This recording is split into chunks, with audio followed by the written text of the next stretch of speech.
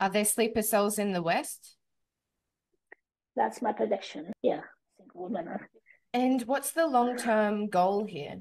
The long term is just get rid of Jewish people. Welcome back to another episode of the Quillette podcast. You're with me, Zoe Booth, and today I'm speaking with Suha Hassen. Suha is originally from Iraq and now lives in the States. She holds a PhD from Al-Nahrain University in Baghdad and is currently a doctoral candidate in the School of Conflict Analysis and Resolution at George Mason University. In this conversation, we talk about Sunni versus Shia Islam and how Hamas, which is traditionally Sunni, is actually moving towards Shiism. We talk about the long-term goals of Islamists and how they want to convert the world to Islam. We talk about why Hamas uses women and children as human shields and how this is celebrated, whereas when ISIS killed women and children, they were criticized heavily for that. We talk about the differences between ISIS and Hamas. We talk about how Iran has sleeper cells, probably in the West, and we just don't know about them yet. How Islam needs a new interpretation to update it to be more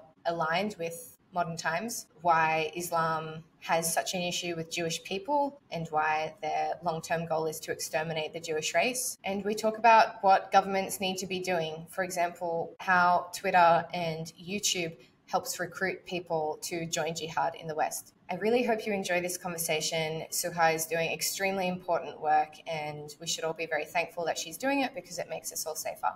So I really hope you enjoy this conversation. If you do, please like it, share it with your friends and subscribe to the Quillette channel. Without much further ado, let's get into the conversation. So Suha, could you tell the audience a little bit about your expertise and how you came in to study this topic? I am currently a PhD candidate in School of Conflict Analysis with George Mason University, and I'm also a specialist in terrorism, homeland security. I specialized during this 7 years in terrorism, especially in Islamist terrorist group. And before that, I was also a student, master with Oregon State University, which I spent like 2 years working on ISIS in 2014, so around 16. So my journey with ISIS and other Islamist terrorist group began 7 to 8 years ago. Currently, my dissertation is about investigating why and how people on an individual level decide to join ISIS group. Actually, I believe I am the first Iraqi woman or from a minority group who went to Iraq and did a face-to-face interview with the ex-ISIS fighter last summer. I did around 80 interviews with 3 groups, the local, the Iraqi and Syrians, then the Arab International, which is the other groups from Middle East, and then the international from Europe and some from Europe and other international nationalities. My goal was to find what brings those people together to join ISIS as an organization and as a movement to come to Iraq, and why do that. So actually I was thinking during this process, it is not enough to hear or do like online analysis or media analysis. I want to observe people face to face and understand their motivation and do comparison. Especially I was actually interested to see the international fighters, because I was more interested in the national security regarding United States, because this jihadist group will never stop. But if we understand what's going on in their brain, then this will shift the story. And later this helped me to understand, for example, what Yahya Sinwar is saying, what Hezbollah is saying, those groups. So when you understand the whole story from inside and talk them to face, this will help you. I build up later on a different analysis on Hamas, on Hezbollah, on Nasrallah, to understand the story about those. And the most important thing for me, I want to understand from Arabic. I'm originally from Iraq. I speak Arabic. I didn't want any interpreter or mediator interfere in the process, because I saw when the process of a translation or a translation occur, there is a misunderstanding in the real goal of what's going on. So this later will affect on counter-terrorism policy. So if we don't understand what they are saying, we cannot understand how they behave. And then we don't understand all this terrorist operation collectively. So wow, very important work, and thank you for doing it, because it helps keep us all safe. So thank you so much. And what did you find from your interviews? So basically, because I did not defend my dissertation, it's a little difficult to speak, but let's say in general, I found that I'm here because I will defend in a few months. So the plan is, this is everything here in the whole story of jihadist group, there is a religious root. And denying this religious root is still to reshape different stories, make the counterterrorism not effective.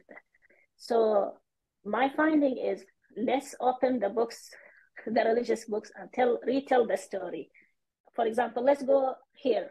This is not from my dissertation. This is from Yahya Sinwar himself. Let's say what he's. Let's translate what he's saying in his book, Throne and Incarnation. It's a great liberation, and it is a heart. I translated, and it's heart Al-Aqsa Mosque. It is the great liberation. So he's here. For example, he said great liberation. If we translate great liberation, we just understand it on its meaning, right? Great and liberation. But actually, this is a great and liberation. Those two words have a great religious background root, cultural root, historical root, societal root. So here, what's going on? There's behind these two words a great story. What does a great liberation mean? It means that I need to create a great chaotic mass destruction. From there, I can make next move. So at first I thought, okay, he's thinking of demonizing Jewish people, then he demonized West. But this narrative is already none for us. This is what they tell the story. But there's another level, is not so far, it have not been seen, or it's also demonizing the moderate Muslim. But this time, if we demonize Muslim people and they let them feel guilt and shame all the time, here we create two type of people, especially in Western countries, here in the United States, and also, how is that? If I demonize all Muslim people, either they feel guilty or shame, and this is a huge story. When you feel humiliated, you are not doing the right job toward your Muslim brothers. There you created one group. If you also demonize those people and let all the people have Islamophobia from them and feel they are not worthy and they are second level, you create this narrative that we are, those especially for people. There's million migrants of Muslim around in United States, in Europe, and you see now. So you create those us versus them inside the Western countries. Then you have this, you create another level, which is isolation, not belonging, not just for those people who came as immigrants, but they're to the new generations. Then you create enemy inside the Western countries themselves. And that's what's going on now. So that's the meaning of great liberation. But how we understand sorry to interrupt. That's his goal, is to make some diaspora groups feel like outsiders, feel like it's us versus them in the West, to stir up trouble so that they want to join this cause. Is that correct? Yes, that's yeah. But we need to understand there's two types. It will already actually created. I hear many people saying, I follow media and I see Twitter and see what's people's reaction to events. We say we don't belong. We don't belong where? We don't have a place where. We don't have a space where. So when they don't belong, what they will do? So what do you do? You want You are to join a outsider. tribe. Yeah. You people need to belong to something. This is the need. So, well, so this is one of the advantage of the interviewing like ex-ISIS fighter or interviewing people face to face. They tell you the story, the real story, and the actual meaning of the word. So words in Islam and actually Quran and Islam is all about narrative. How much of the narrative is fixing a past or a historical wrong, like a shame of losing land, or I've heard this, I've read about it. Richard Landis wrote about it, about how like the emotional Nakba, that Islam tells a story that we must overthrow the people who beat us, or I'm not explaining myself super well. So let's back to the narrative of jihad. Yes. Do we understand jihad very well? For example, here is the thing. I explained many times, but I think still we need to dig more in this. If we understand that there is a three level of, in general, this is the three Muslim identity. This is identity actually usually the first day with the baby born actually, because there's a narrative called them Bismillah ar-Rahman ar-Rahim, you are born a Muslim, and like this, the first birth, the first moment actually, you see the life. So it is like food and everyday action. So this is the religion for Muslim. But there is three levels in each Muslim identity. One is the societal level, which is the majority of Muslim operate, which is societal level. I help you, you help me. I live that community. I have this brother to brother relationship, which is okay so far because most communities cooperate together. But then there is the second also, if you imagine like as a stair. So then you have the moral level, which is you have a responsibility to fix what is wrong things. Okay, but how much? Where is the limit? You have limit. When you see wrong things, you fix it, but your limit is very narrow. You, as an individual, you don't exceed to. You don't have obligation to fix all the world, or what they do, the jihadist group instigate this level. For example, we need to help women in Palestine. We do see the blood and how the blood shed in this war. We don't do the duty, but this is also a moral level. Then they instigate the spiritual level, which is the highest level of jihad. And no one require from, even like in the Quranic text, it's not required from women and children to go to this higher level, spiritual level. But what Hamas is doing, and maybe Hezbollah is taking this step or later, the spiritual level require women, children to go to fight, to instigate them to go. So that's why there's expectation. That's what I am expecting later. And maybe we'll see like a kind of suicide attack will occur here, maybe in some Western countries, some in Jordan, some in Egypt. This is kind of action will occur because they start to instigate more level, which is the spiritual level, which is currently Hamas is working since October 7. I'm following Hamas to understand how they are thinking. Even Hamas could be defeated. Here's the thing. What about creating another group and another group and another group? How is that will occur? By blood. In Islam, in general, in Quran, in Islam, the core of Islam, the core of the spiritual jihad is Muslim blood is a holy blood. That's the standard, no matter what. It is the center of Quran, the Muslim blood. Then why Hamas sacrifice, put them in the front of the battle, and why they hide? Why they, and especially putting the children using and human the women. shields. So are they a human shield or what? And if you, the idea is, if more blood will shed, that I am pushing people, the emotion of people, to the spiritual level. Does that make sense for you? Yeah, and I've heard Hamas leaders say similar things, that actually the shedding of blood, especially of children and women, invigorates us to fight more. And they fight more.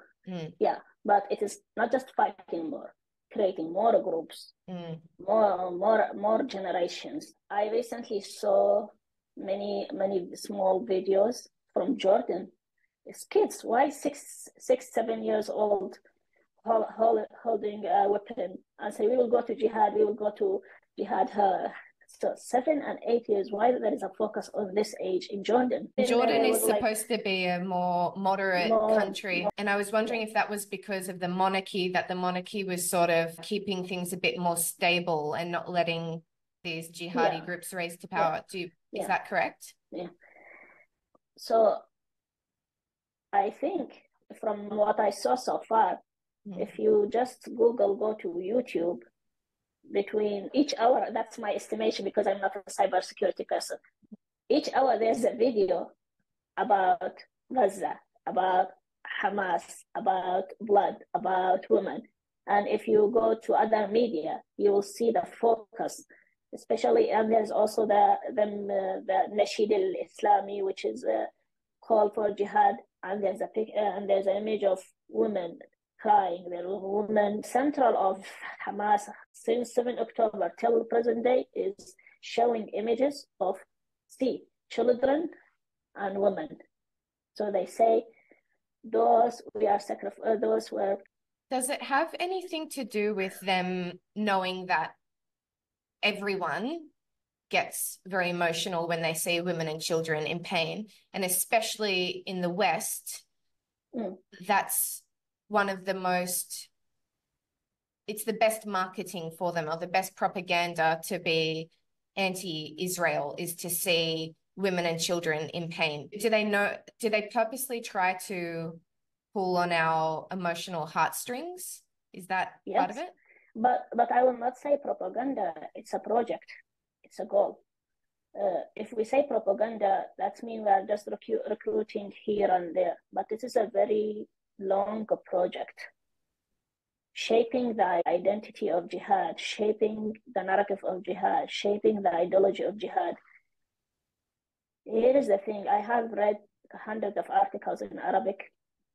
All of them say jihad before 7 October is different from after 7 October. Hundreds of articles in Arabic.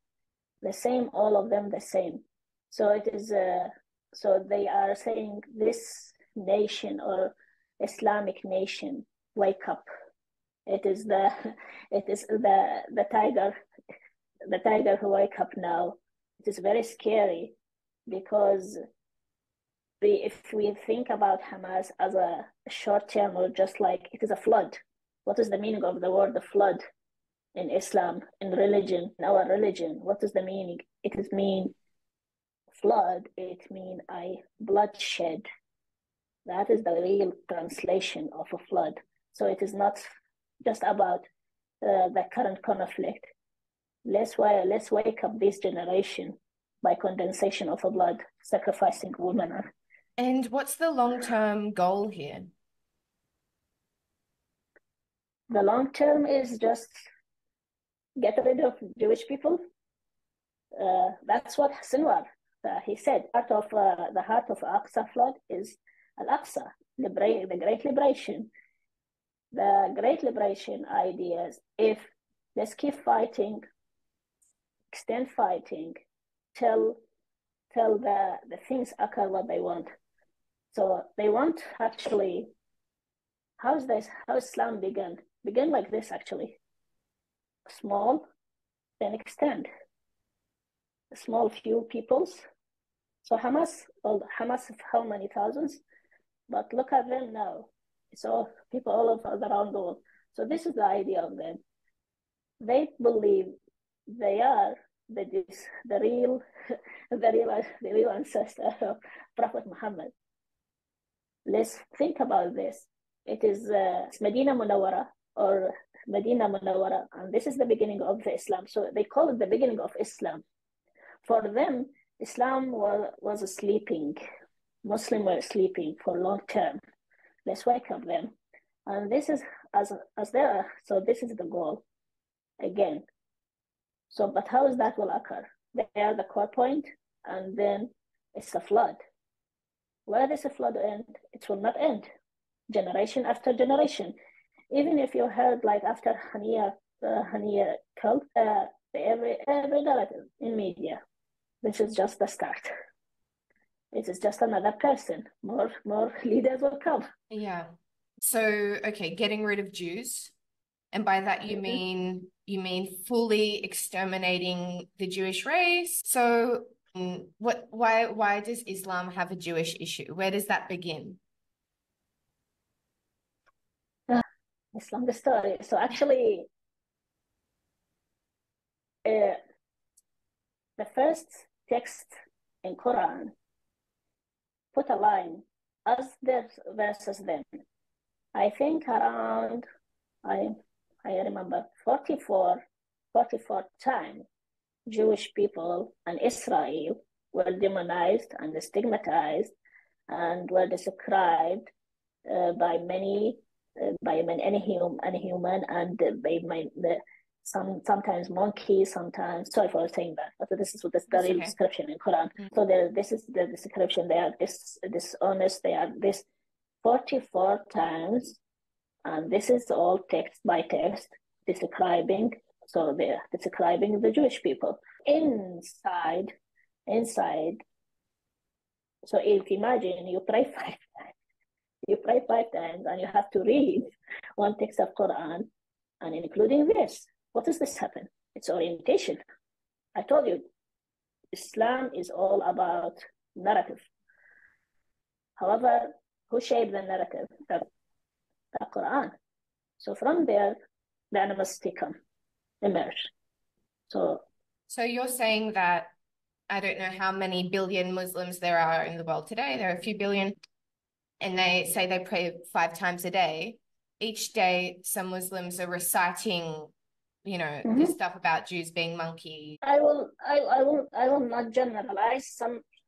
So let's not generalize, because there are some people read it as a story, as a historical context, because it is a retell stories of like the journey of Jewish. That's the whole text. But what Hamas is doing, or other jihadistic group, is trying to describe it as a current status, or it is a current situation. For example, it tells a story about something happened to Moses, but what they are telling there, so it is stories, the story after story after story.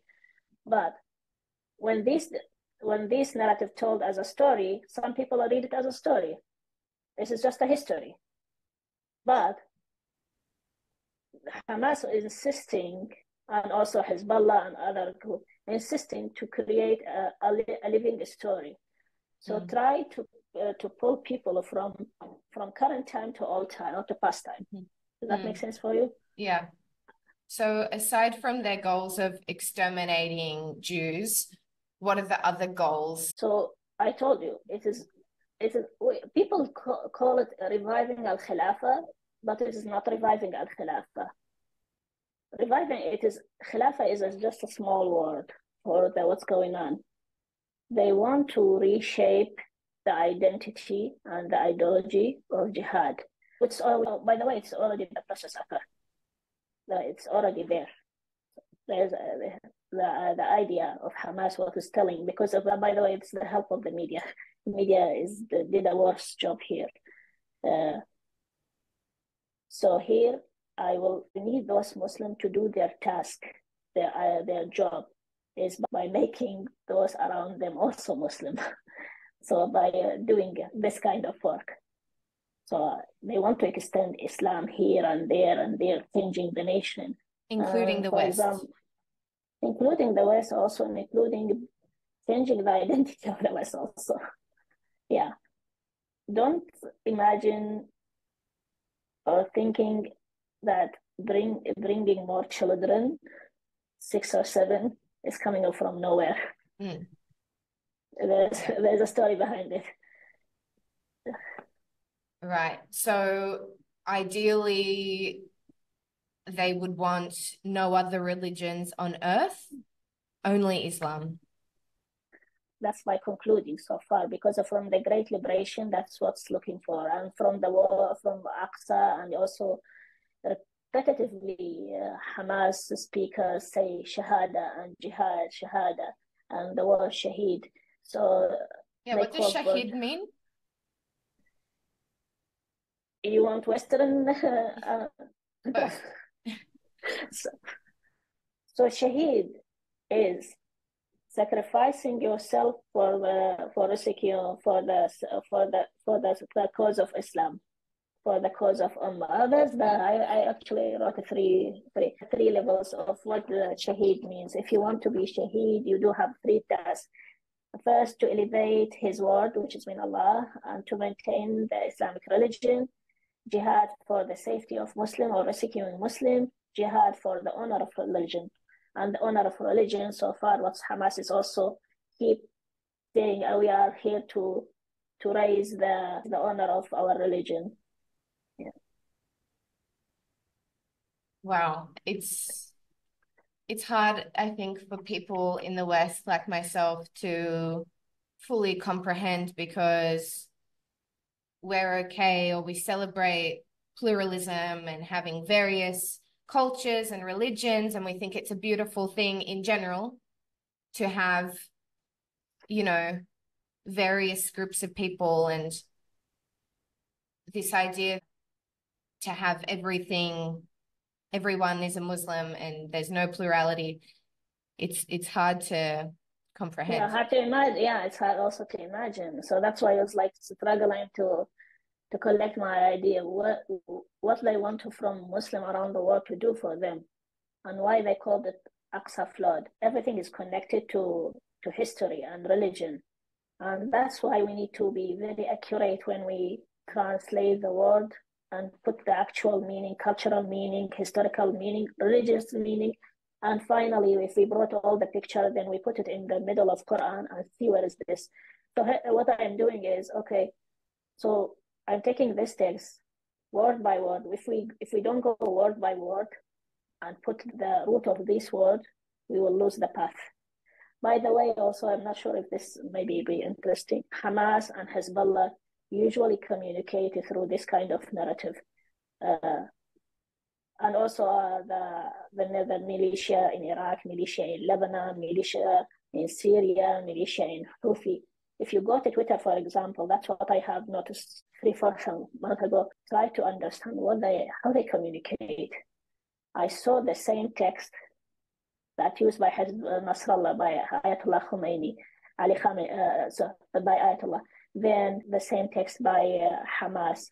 They use the same words, but just a little bit manipulation, just little change. But if you are not Arabic person, native Arabic, to understand this is the synonyms and this is the rephrasing, you'll not catch it. So you see there's a connection between the Iraqi militia, a connection between Hezbollah, the same thing even between Hamas. So there's this connection, but how they connect? They connect to the Quran text. So they're sending signals to each other, and I'm not sure if anyone noticed how they communicate, but it's very fun to see how this works. What do you predict is going to happen in the near future with Iran and Hezbollah and Israel? I think I'm still putting my ideas together, but I think there will be kind of maybe small operations. We need to be very careful about this, because usually Iran use their sleeping cell. So maybe we'll see individual level of operations, 2 to 3 people, 2 to 3 groups, a group from 2 or 3, this kind of operation here and there. So Iran usually use Taqiyya system, and I wrote a lot about it. Taqiyya system is allow people to be silent till the order coming. So now we don't know how many sleeping cells here and there. So that's the way my prediction is this is how Iran will respond, by using those people. Are there sleeper cells in the West? That's my prediction, yeah. Because Turkey allow people, those who like to stay 10 years, 20 years silent till the order from Ayatollah come. How they go inside communities through this. So you'll see something in Jordan, something here. How is that? This will be more painful for Western countries to see this occur without catching Iran putting its real hand. So you cannot catch Iran, but their arms here and there. Do you think this is a good reason to consider immigration from Muslim majority countries? Not to that level, but I would say let's change the narrative we speak with the other side, with a Muslim from Arabic countries or from other countries, because the way the narrative is going on now, us versus them, which is not helping. Let's deconstruct, even for to help Israeli people inside Israel itself, because there's now a good opportunity for Israel to take advantage from the damage that Hamas caused. So instead of giving the opportunity to Hamas to recruit people, especially those 15, 16, to recruit them because they are in need to recruit and use the anger and revenge, let's deconstruct Hamas narrative, Hezbollah narrative, and show the people how they manipulate and use them as a tools. How is that? Instead of, for example, watching the immigration, let's start with, okay, show the Western, those Muslim what they are doing to them. So far, people are, it's not a brainwash, but they take people, Hamas succeeds so far to pull the emotion of people to their side. Let's decode Hamas narrative, decode Nasrallah narrative, decode Iran narrative. Since when Sunni people became ally with Iran? There's no way, because this is 1,400-year division. But now Sunni people also feel like Iran is their savior. Why is that? Since when? Iran used this narrative. See, this is your enemy, the West and Israel. But no one tell the people the real story is that people who are living in Gaza, people, they have life, they have jobs, they have their kids, they have everything. Why this occur? Why you go to take people hostage? Why do you take hostages? Again, let's go tell the people the real story. That okay, if you have a war with Israel, why you use children and women and disabled people and put them in the front of line? Did anyone ask that question? But no one in the Western countries use this question and go, let's translate it to Arabic and put this narrative in the front of Arabic people. Maybe because it's very risky to do so. You risk death. No, I don't think it is very risky. I think it is no one. Just go. And I started actually thinking about what's going on. Why Hamas is the leader of the narrative? Why Iran is the leader of the narrative in the Middle East? This is the biggest problem of Israel, actually. Decode and deconstruct Hamas narrative and retell the story. Retell that I'm not the one who did that to you. And maybe bringing Arabic people, bring those women. There's many women actually, and women who lost their children and they don't want to, and they see Hamas very well. I bring those people and put them on the front of the table and put it in front of the camera. What is that? And tell the story that I had a life, and I had everything, but Hamas did that to me. By the way, before October 7, let's see what Hamas did. Usually Hamas taking taxes, put people in prison. So I'm talking about civilians from Gaza, taking huge taxes, people who protest against them. And people were very complaining a lot about them. This is before October 7. To get rid of these people, to get rid of from economic situation and from their failure in the government, this is one of the door they open. Let's remind the people how people lived under Hamas. So Iran is Shia. Yeah, the majority. The majority. Does that matter much in this context? Yeah, it's a lot. It's a lot because it's Iran project. Do you see it's their plan to use Shia ideology to extend. This is their regional project. So they extend through in Iraq, they extend in Syria, in Lebanon. Shia is using Shia narrative. Is a very powerful religious tool. But Hamas is Sunni. Hamas is shifting ideology towards Iran. So interesting. I published an article actually at the beginning of the events of October 7 in Homeland Security. That's what I say, that we need to pay attention to word by word. The first thing grabbed my attention is the word Shaheed, Prophet Muhammad Shaheed. And I have spent around 8 to 10 years reading Islamic fiqh, both Shia and Sunni. And for me, it was interesting to see how the differences between the two groups actually, and all the group and history.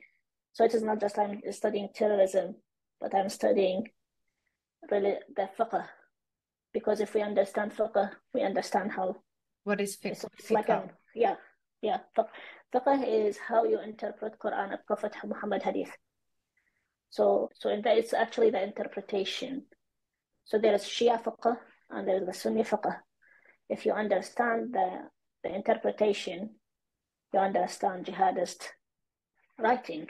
So you cannot jump and directly go and read, okay, this is what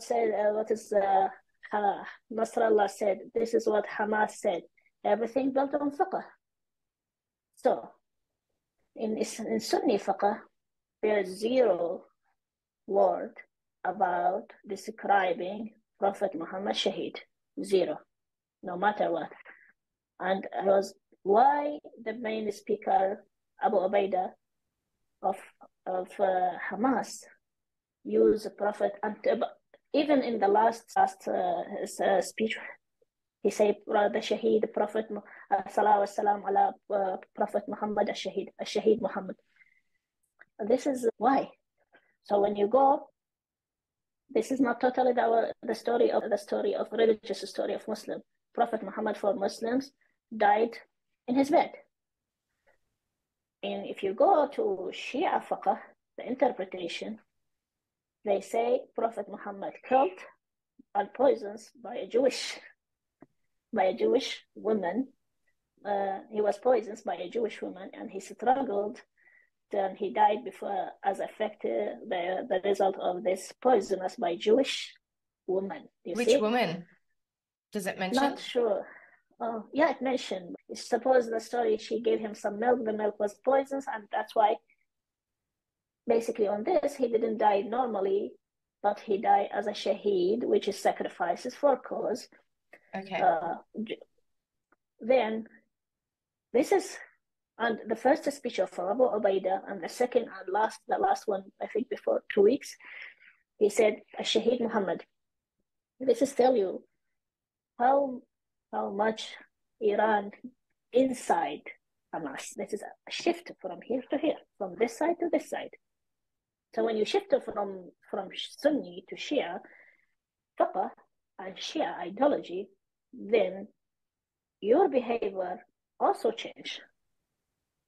So your tactic and strategies also change, because this is different story. They fight on their jihad, and their interpretation of jihad different, and then so if we I always had the impression that, I'm not super educated about Islam, obviously, but I always had the impression that the Shias were a bit more well educated and like theological, in the sense that they were well read and therefore more civilized, I suppose, and like less of a risk, but doesn't seem like that necessarily. Actually, because of Iranian goals, strategic goals to extend, so the meaning of jihad for them is different. Where they are waiting Al-Mahdi, then they started jihad against Jewish. But now, and you wrote a fantastic piece on that for Quillette, which I will link in the show notes, about 12 Shiism. Very interesting. Yeah, thank you. But they were waiting. But now, since Khomeini came, and since now, let's interpret jihad different way. Let's extend, pave the way. So now, although they are not, so this is how you just manipulate a little bit with the words. Okay, I'm not waiting. I'm waiting the imam. I'm not fully raising jihad, but I'm paving the way. So how is paving the way? I change all the people to Shia. That is why they just started maybe back in Syria, in Iraq. You see how much like war crimes and genocide against small Sunni groups here and there. If even you see like the Sunni, even the demographic change, the huge demographic change in Sunni. Now in Baghdad, which is the majority were like Sunni, in many cities, similar thing with Syria. How come like the Zaidi, who never belonged, like they belonged to Shia, but they were not matching with the Ithnay Ashari or the 12, they join Iran, join the 12 Shia. So this is another tool. So as much as they extend, as much as they have power. That is how is Iran thinking. Ideological, using their ideological power. That is the risk here. From your interviews with jihadis, I'm really interested in what jihadis who came from the West had to say, and whether they were any different to jihadis who grew up in the Middle East. They are different, but we'll publish soon something because hopefully we'll share like the dissertation in general, because this is the result of the dissertation. But they are different. They have different story from locals, different story from Arab people, and actually they are more riskier than from those here and there. That's so far. Okay, well, I await your dissertation, but in the meantime, what can countries or governments, the Australian government, the US, Canada, the UK, what can governments be doing to prevent radicalization home in Australia or elsewhere? I will say the media. So that's the most scary thing here is the media. The media in Arabic is very scary. Yeah, say more about that, about Al Jazeera. I know that Al Jazeera in Arabic and the Al Jazeera in English is very, very different. Yeah, I will pay attention to this. I will also pay attention to Twitter. This is one of the things that upset me, why all the militias are having account on. Do you think they should be banned? Sure, because they are very risky. They are recruiting, especially for the Iraqi militias. And if you go Lebanese and Iraqi, all against Israel in Arabic, all against Jewish. There's nothing. Nothing is just about evolving. The narrative is all about Jewish since October 7th. This should be bad. This should be. I'm not sure. I'm not cybersecurity person, but this is one of a red flag, because here there's a recruiting through online, and this is like why Twitter give them opportunity to say what they want to say and recruit people. I'm very concerned about online recruiting, and also YouTube. YouTube, yeah, YouTube is which a is different strange world. because YouTube can be quite sensitive. Like I've had videos demonetized for swearing or for showing, news with a gun very, very briefly, 1 second of a gun flashes before your eyes. And it's very sensitive, but perhaps in different languages, it's not as sensitive. No, they're very like available, like hundreds of YouTubes. It's all really about jihad, about instigation of jihad, and it is about the end of the war. It is about Gaza war, about Ascalon war. It's just you type the 3 word Ascalon Gaza in Arabic, you will see a flood of YouTubes, and it's all against Jewish. And you see thousands of people review this, and this is very risky actually. Sometimes I listen to them because I want to know what they are saying. It's scary. It makes me like it's call for jihad all the moment. Yeah.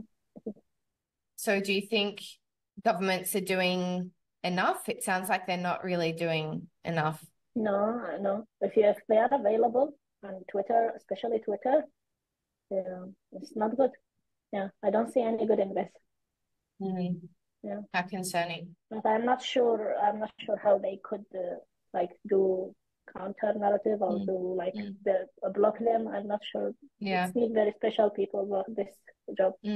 But it's recruiting online is very dangerous. Do you have any statistics or knowledge on how many people are converting to Islam in the West? I don't know.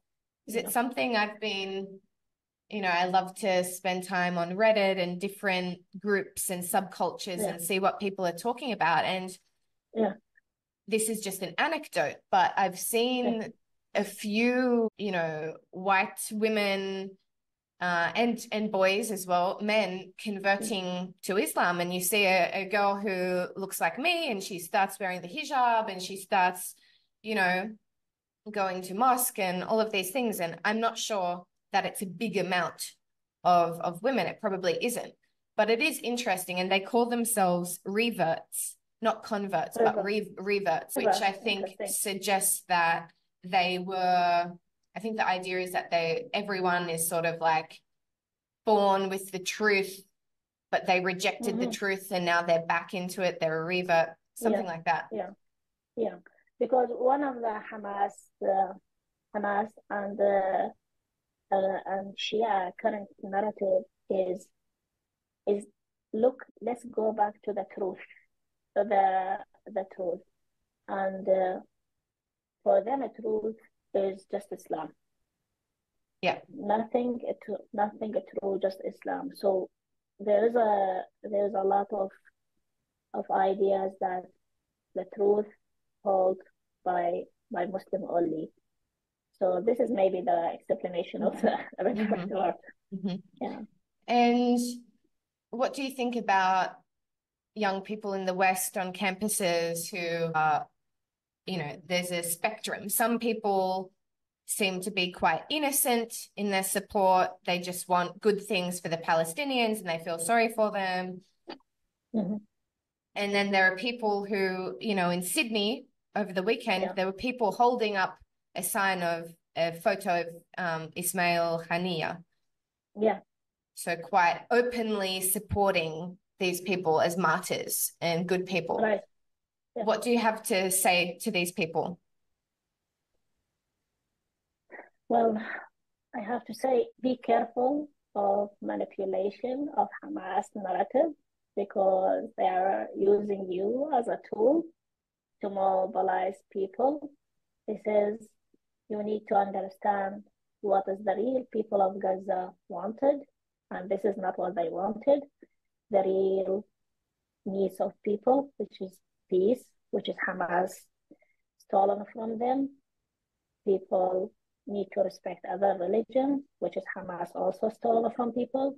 you need to understand that Hamas is using religion and also women and children and sacrifice them, put them in the front of the line.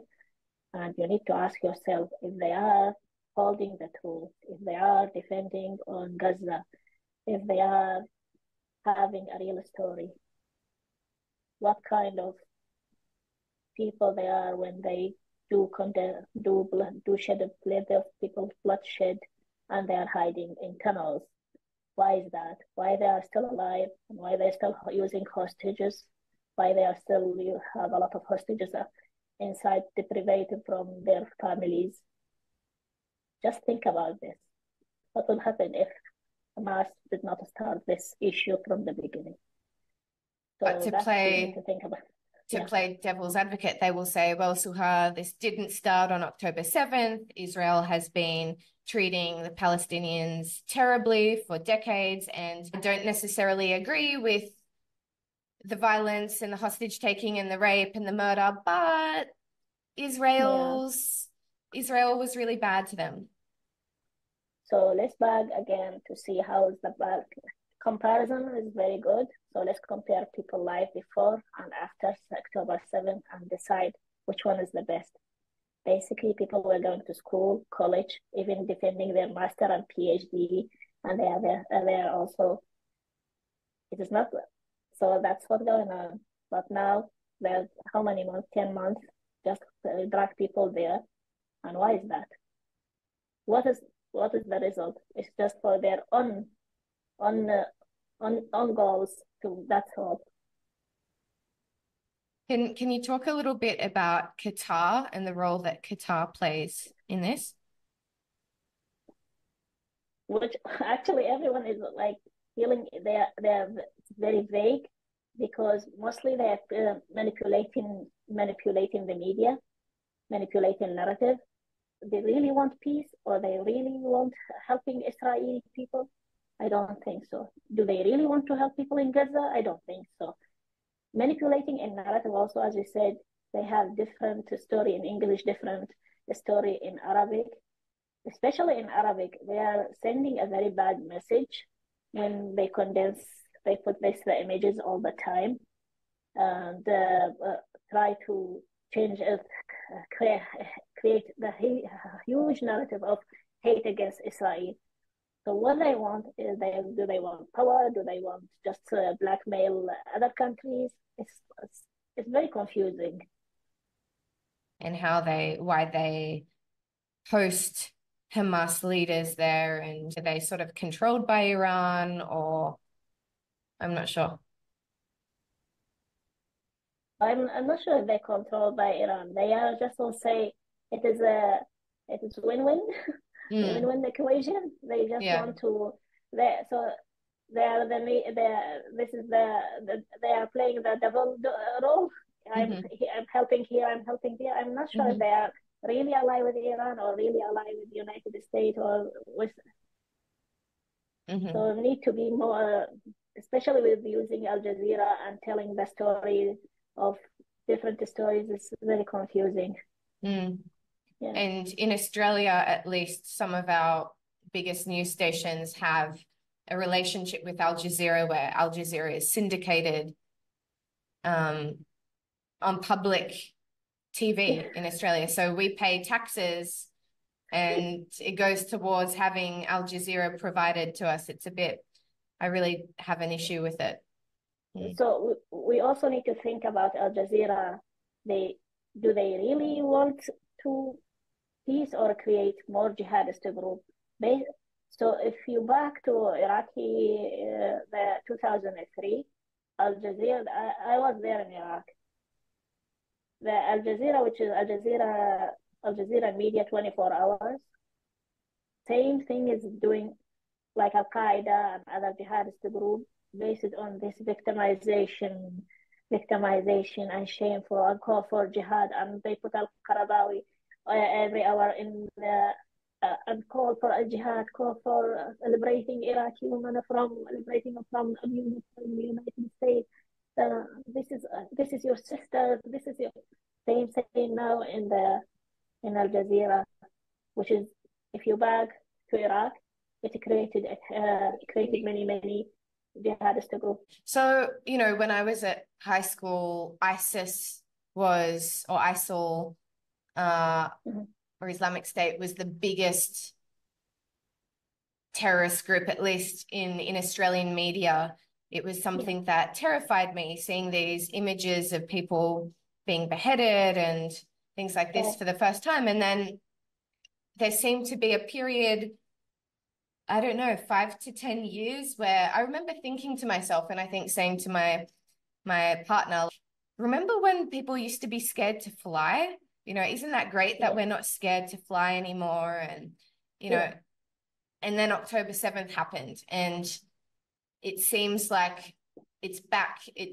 This era of maybe jihad and terrorism feels like it's possible again. Would you say the same? So ISIS bring people to Iraq or Syria to create a state. Brought people from all the globe to create a state. Hamas is already there, spreading the idea of jihad outside. So we need to distinguish between how they are thinking. So this is, for Hamas, that's what the signal sending to people. I am here, I am exist. So I don't need to build a state. I have a state,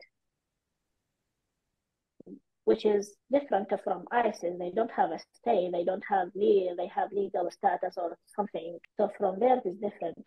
I am here, but the Israel want to displace me. Well, Hamas, this is one. The other difference is we need to think about it, how that jihad is occur here.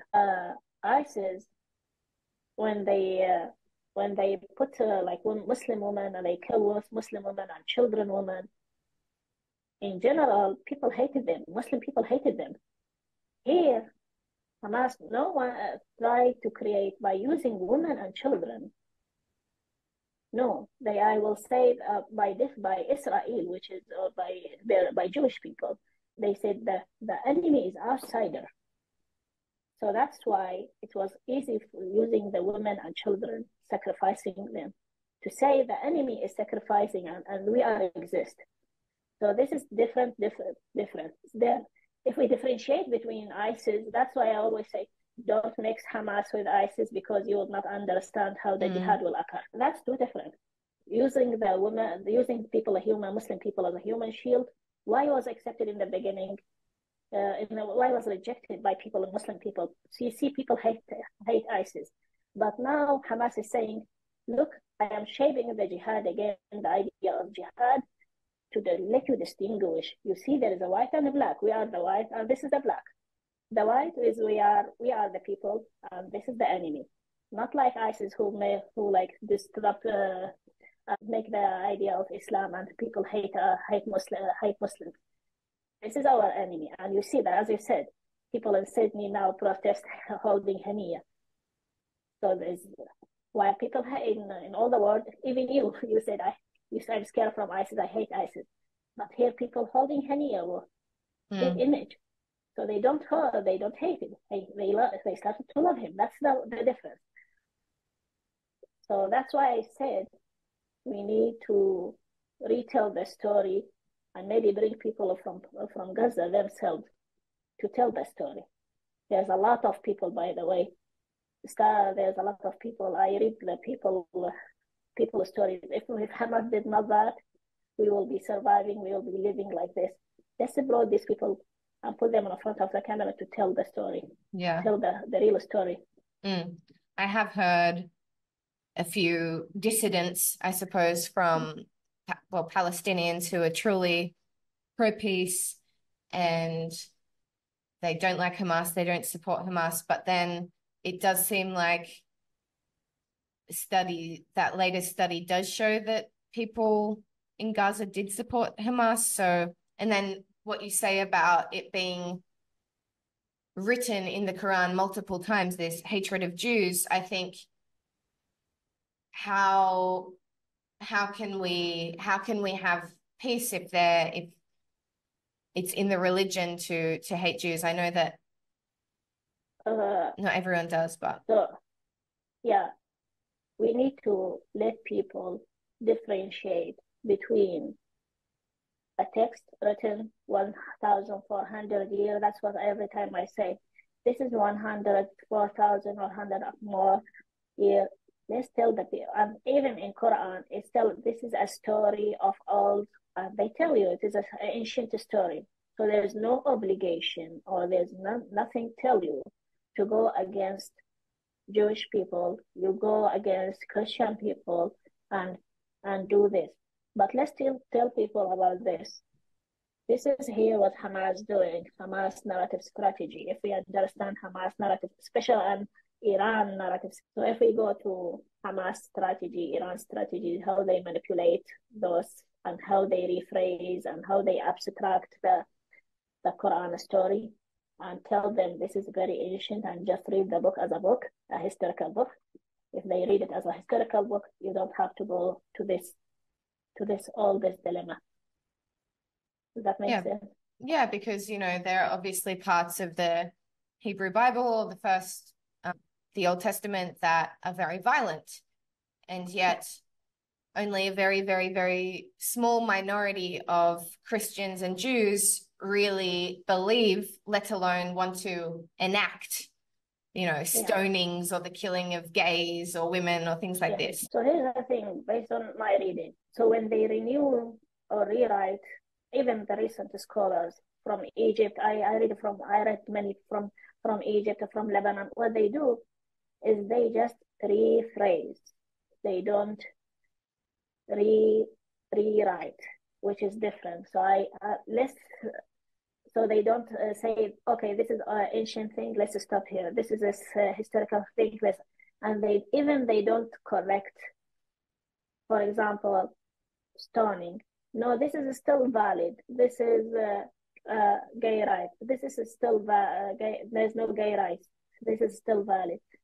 But why we don't tell people? Okay, what about like sharing and communal living in coexistence with others? So this is not here. We still not arrived here. Even Al-Azhar, I think Al-Azhar should play more role in this. Okay, let's correct the text, Prophet Muhammad text again. Let's correct the fiqh. We need a new fiqh, by the way. Even if, for example, I came from a Muslim family, I always protest against my rights. We don't have zero rights, zero rights as a woman. Because why is that? You don't have right to get married by yourself. You don't have right to lead. You don't have right in heritage. You don't have. So why there's a man to lead me all the way? So this was like upset me. One of the things that lead me actually to this story. Why I don't have right to decide if I put hijab or don't put hijab.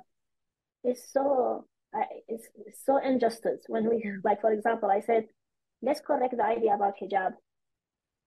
We don't let women choose. We don't have the right to choose.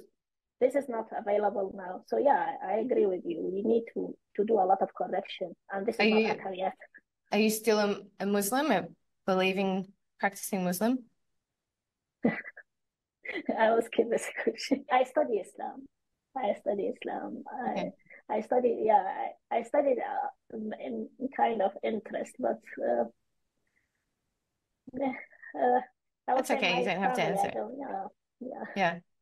And okay, well, it's very, very interesting. And if we had more time, I'd love to know if you were comfortable about it, maybe one day talking about what it was like growing up in Iraq and how you came to live in the States. But unfortunately, we don't have too much more time left. Is there anything else you'd like to? No, thank you for joining me, and hopefully you contribute to Quillette again in the future. Your piece with Pierre James was really fabulous, and thank you for the extremely important work that you do. Yeah, thank you so much. Thank you very much. Thanks. Bye.